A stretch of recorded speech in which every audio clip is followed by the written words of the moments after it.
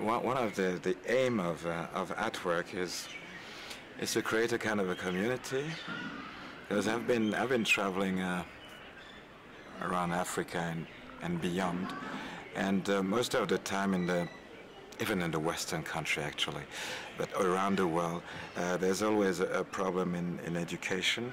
But there are places in the world that think that they're special.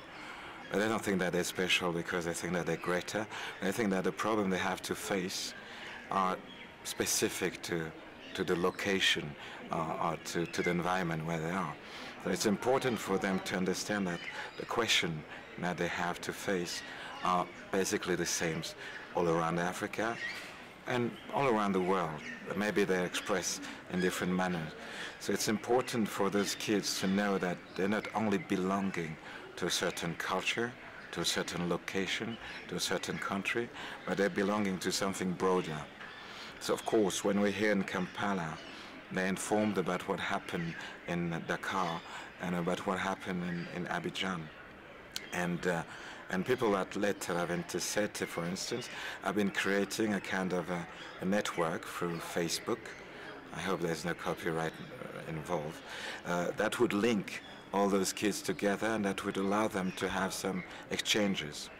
Because AtWork is not a kind of a process that would give grades to people. It's just yes, literally to put them at work. But then it's up to them to decide what they're going to do with whatever they were given or whatever they discovered. It seems to me even more important for those kids to start a dialogue among themselves than to dialogue with their mentors, their tutors, their facilitators.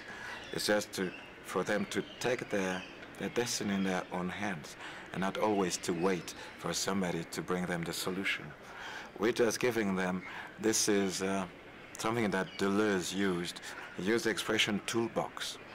We're just trying to provide them with a toolbox, and then it's up to them to build whatever they want with that.